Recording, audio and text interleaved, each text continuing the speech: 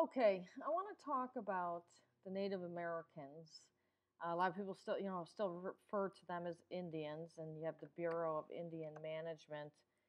So either term, but anyway, there's something I've been noticing, and we were taught in the schools that Native Americans are Asian people that crossed the Bering Strait and came into the Americas about 15,000 years ago and populated it. And the whites came over in 1492, and the Vikings, and now they proved they came in the year 1000, and that was our alleged first contact. Okay, if you know my research, I know it's complete baloney. There were multiple migrations, and they came by boat. They were coming, across the Pacific and the Atlantic. Now, I've read somewhere that getting over to the Americas is actually like much shorter to get to by the Atlantic Ocean versus the Pacific Ocean, and that was by James Adair. He's a author. He wrote a book about the Native Americans in the late 1700s and the things that he was discovering, and he completely felt that the Native Americans were Hebrews. Now, James Adair was Irish, but he also, I believe, was also Chickasaw, or associated quite a bit with the Chickasaw. Anyway, he wrote the history of the American Indians and tried to prove out that they were Hebrew, Jewish, based on looks and rituals and the many similarities. And there are tribes of Cherokee that say that they're Jewish, and they tested DNA positive for ancient European. And they believe that they came from the Middle East, which makes sense because they tested positive for Mediterranean. It's the Central Band of Cherokee, and I just put a screenshot up of their site. And they tested um, DNA wise as coming from the East Mediterranean and Mideast that are not the results of a recent admixture. So these people are Caucasoid. And what I've noticed is a lot of these natives out on the East Coast, I know there was a lot of mixing with the British and Irish when they came, but some of them look Asian and some of them look Caucasian or a mix.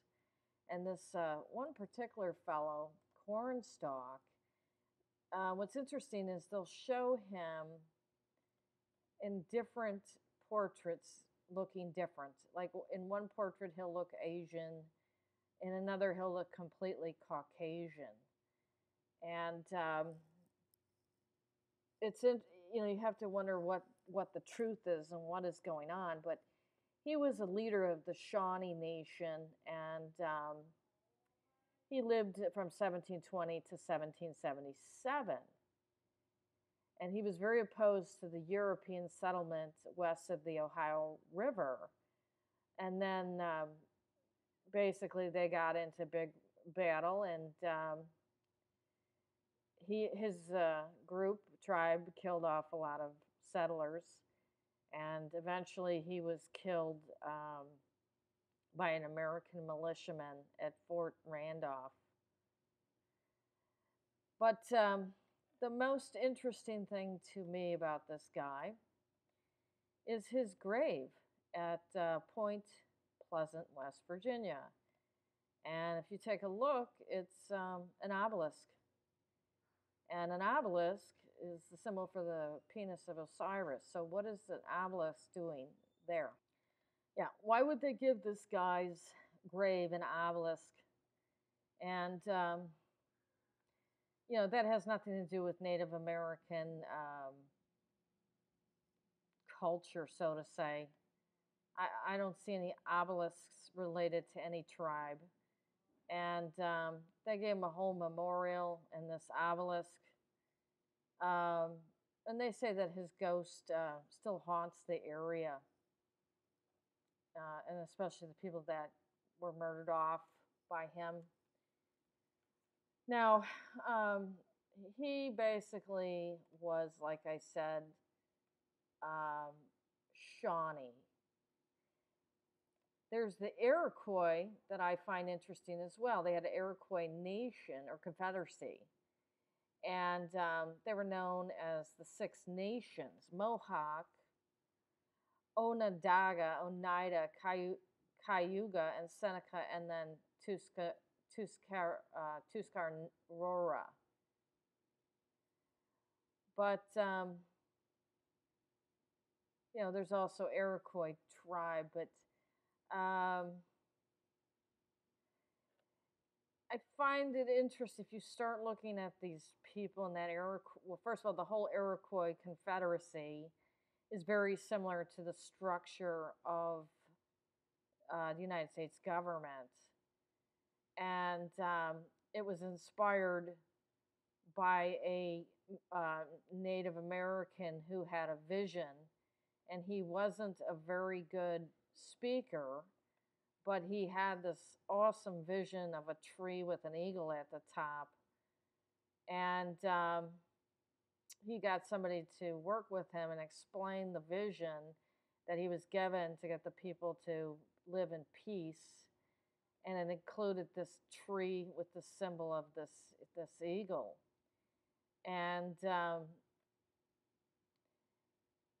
that's, and then they ended up electing various people to be their government, and it was matriarchal. It was along a matriarchal lines. Yeah, I mean, the person that had the vision was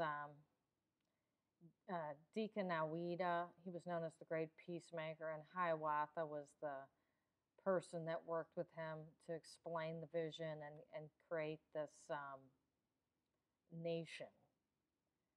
And before that, they were fighting quite a bit, and this vision that this Native American was given brought peace to that area. But as I was saying, many of these people look very Caucasian or somewhat Caucasian to me. I'm going to put this Mohawk war and political leader Joseph Brant in this video as well. Now that was one picture of Joseph Brant. Here's another picture off of Wikipedia. It's a 1776 portrait of Brant by leading court painter George Romney. And from what I can tell, I know from reading this, his sister was a consort of a British diplomat, but from what I can tell, he was Iroquois. There wasn't any kind of mixing. But, I mean, really, give me a break. How Caucasoid does it get? And why are there different portraits? Some are trying to make it less obvious, and then you'll get a portrait artist who's clearly showing you what the guy looked like. Okay, so on this East Coast, these were Europeans that came here, and a lot of them interbred once the settlers came, and some of them basically, still keep to themselves, but there's some variance in it. And the other thing is they have this sloping head, which is interesting as well. But again, why would you use an obelisk for Chief Cornstalk of the Shawnee tribe, who also looks Caucasoid? And I'm just looking quickly. I just can't see that he was part European, in the Wikipedia real quick, a mix or anything from the settlers. So here again, major cover-up. And there's differences in the portraits of these, chiefs that were out on the East Coast.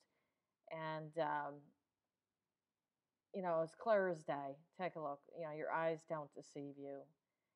Now, on the West Coast, I tend to feel that a lot of the Native Americans look more Asian to me, but I do believe there's also a mix as well. And DNA and their history and their stories will tell that. So, another mystery. That's all. Okay, thanks. And I just want to show you one last thing. There's a monument to the Battle of Point Pleasant. It is also a very large obelisk.